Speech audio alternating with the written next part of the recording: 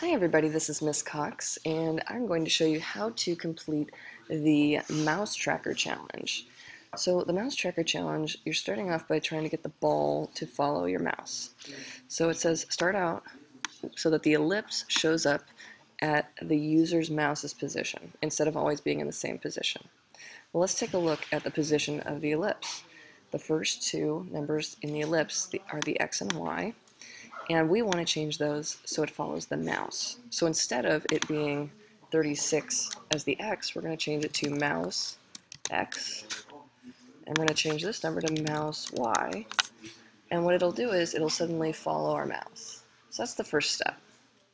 Now the next step is where it gets kind of more interesting, because you're basically going to display the coordinates.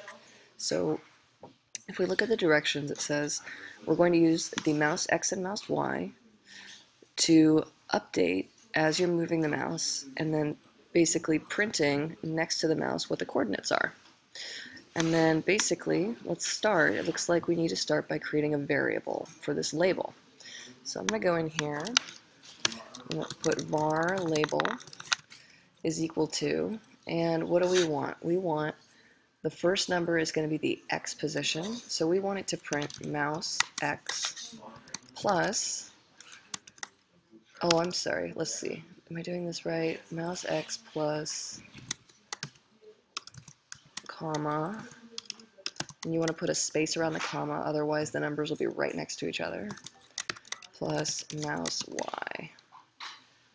And then I'm going to add this last part, text, parentheses, label, comma, mouse, or I'm sorry, let's see, mouse X, mouse Y. Now, before I move on, here's why this is working. First off, I just created this variable, which is the label, and here's where I'm actually printing the label. So I'm saying, hey, print the label, which is this plus this plus this at this position.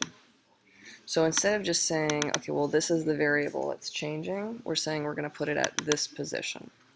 So, questions? Does that make sense? No. Okay. All right. Hopefully that helps you. Thank you.